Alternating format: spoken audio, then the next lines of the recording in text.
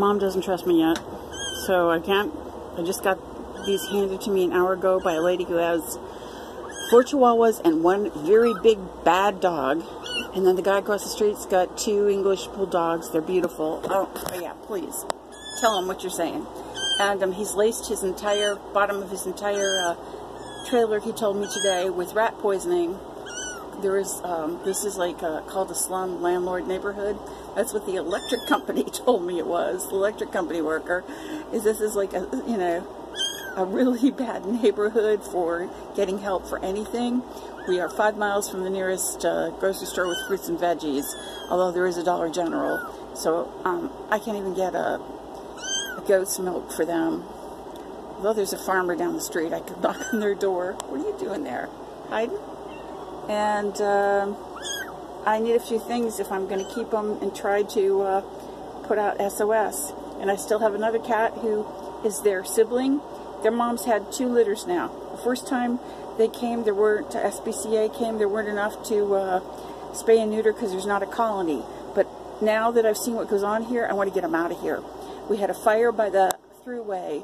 Then almost started forest, you know, it looked like it was going towards the fire.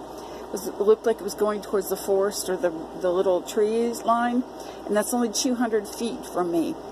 There's been 2 oil leaks, and this is a live, active watch site by the state for a petroleum leak. So whatever water the cats that are here get, it isn't very good, and I don't think they're, I think a lot of them look sickly. And I've had one cat this week that looked like either she has an anal problem, and that's their sister, actually. She's an older sister from the last litter the mom had. She has an anal problem. She's Manx.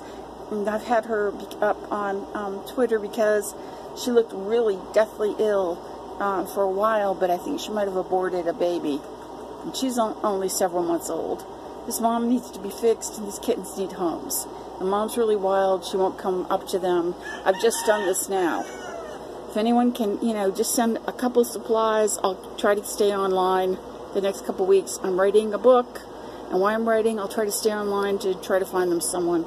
Otherwise, they go to animal control. We are the largest kill center for animals in the state of Florida in my county. And that's a fact.